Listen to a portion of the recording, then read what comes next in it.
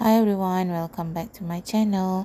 So hari ni Cik Awa nak kongsi pengalaman naik kereta api dari Kempas Baru Station to Tanah Merah Station.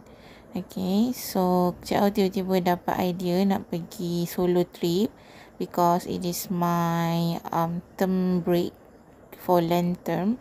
So terasa nak buat trip solo. So pergilah Cik Awa ke Kelantan menaiki kereta api dalam bulan puasa. Okay, uniknya kereta api ni adalah dia ada katil which is dipanggil sebagai berth, upper berth, lower berth. So Cik Awa took the lower one.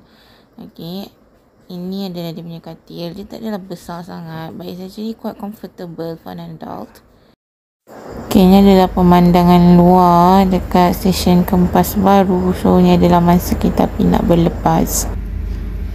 Okay, so sekarang ni adalah jalan nak ke kafe. Kafe ni letaknya dekat gerabak yang paling last, if I'm not mistaken, atau gerabak ujung-ujung lah. So dekat sini ada jual makanan ringan, ada jual roti bakar, ada jual Maggi, ada jual nasi goreng. Kafe dia sangat selesa. Okay, masa Cik Awa pergi ni pukul 11 malam, tapi hujan masa tu, so sangat-sangat sejuk. Cik Awa order Maggi goreng dengan teh panas. Dengan cuaca yang sejuk-sejuk tu, makan Maggi panas-panas dengan teh panas memang terangkat guys. And Cik Awa recommend lah kalau korang nak makan kat kafe ni, makan je Maggi tu, memang sedap. And harga dia tu quite pricey for Maggi and teh panas, tapi dengan suasana dia tu memang berbaloi lah. Okay, mesti ramai yang nak tanya adakah selesa tidur dalam kereta api ni kan. So macam Cik Awa tahu that it's going to be 16 hours journey. So dah tahu dah memanglah jauh dan lama, tapi Cik Awa lupa yang kalau naik kereta api ni, masalah paling besar dia adalah gerabak tu takkan berhenti, takkan smooth lah ada journey. Memang dungdang. So susah sangat nak tidur. Cik Awa tidur maybe 4 jam daripada 16 jam tu. So Cik Awa akan bagi korang dengar bunyi dan suasana dalam gerabak ni.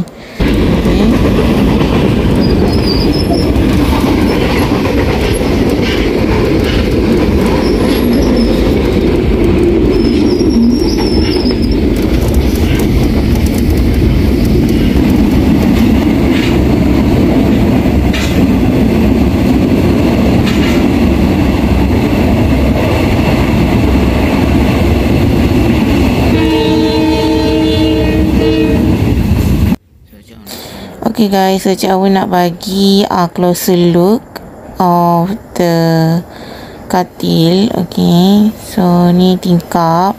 Okay, semua orang tahu lah kan ni tingkap.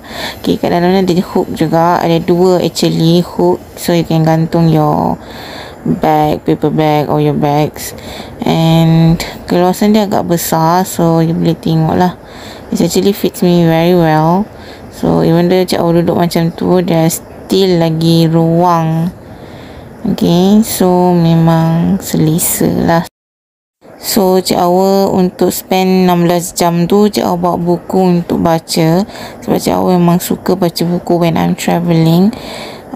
Because you can off your phone and then you can focus on the book and go deep into it.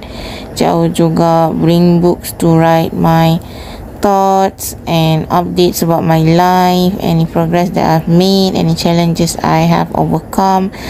As an overthinker, this is a really good chance for me to actually pour out all my thoughts on the book, and I can reflect on it like months after this and remember all the thoughts that I used to have.